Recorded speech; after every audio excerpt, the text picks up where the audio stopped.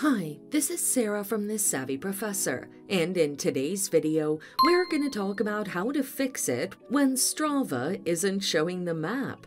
Watch the video until the end to learn this and more.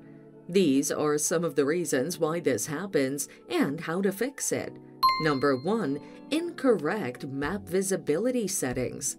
One of the main reasons this happens is that your map visibility settings are turned off. If you've accidentally turned on a setting that hides your activity maps in the privacy settings, the map won't show up. To fix this, open the Strava app, go to your profile or the U tab, and then head into Settings.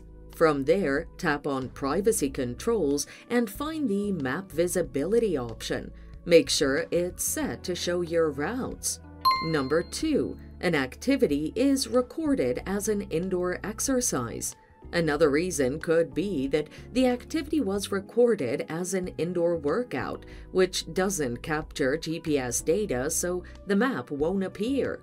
To correct this, open Strava and check your activity feed, where you'll see your recent activities. Find the one that was logged as an indoor workout, tap to open its details, and hit the Edit option.